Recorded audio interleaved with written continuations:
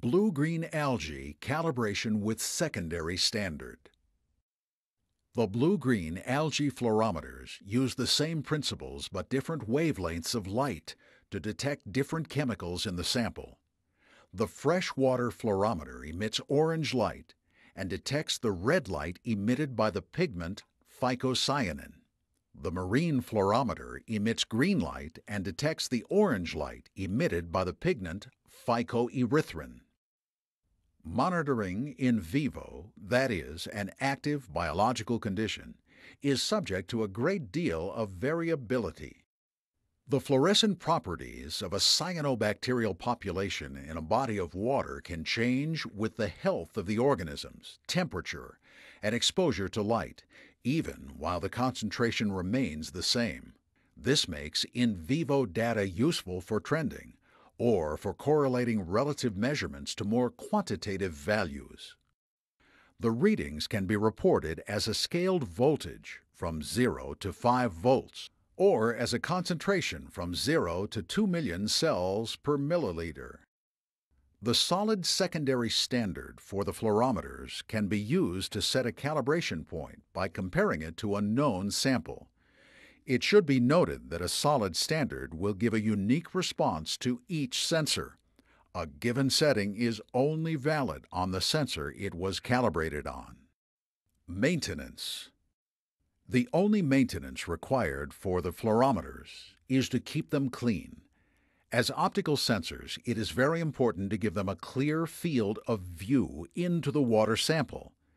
Before and after each deployment, use a soft brush and mild soap to remove dirt and debris from all of the sensors. Rinse with clean, fresh water. Do not use organic solvents such as methanol or acetone to clean the sensor. These chemicals will damage the plastic components of the sensor. Calibration. Establish a connection to the sonde with Hydrus 3LT. Click the button labeled Operate Sonde. When the sonde finishes its initialization, click the Calibration tab. Then click the Phycocyanin cells per milliliter tab or Phycoerythrin cells per liter tab. You will see a picture of the fluorometer as well as the current cells per liter, the date and time, the current temperature, and the voltage reading of the sensor. Begin with a clean and dry sonde. Attach the calibration cup and fill it to the threads with sample water that has been filtered of all blue-green algae or optionally clean fresh water. Wait for 1 minute for the readings to stabilize. Type 0 into the box and click Calibrate. A calibration successful message will appear. Empty the storage cup and rinse the sensors. Dry the sensors and attach the storage cup. Fill the cup to the threads with a fresh sample from the deployment site. Wait 1 minute for the readings to stabilize. If you are using a solid standard for calibration, record the current cells per milliliter value. Have an extraction performed on the sample to find the true concentration. If you are using the solid standard, rinse and dry the sensors and place the standard over the top of the fluorometer.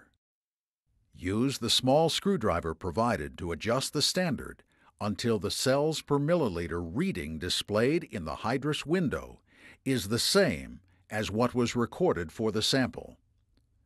When the current value matches the recorded value, the top of the solid standard can be tightened so that it locks the standard to that value.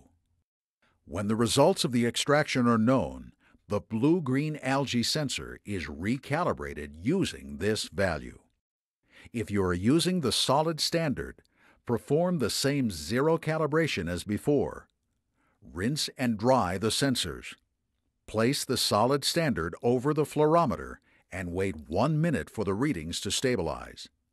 Type the value of the extraction into the box and click Calibrate. A calibration successful message will appear. If the solid standard is not adjusted, It can be used on this specific sensor for future calibrations. Record the extracted value and keep it with the standard. The blue-green algae sensor is now calibrated.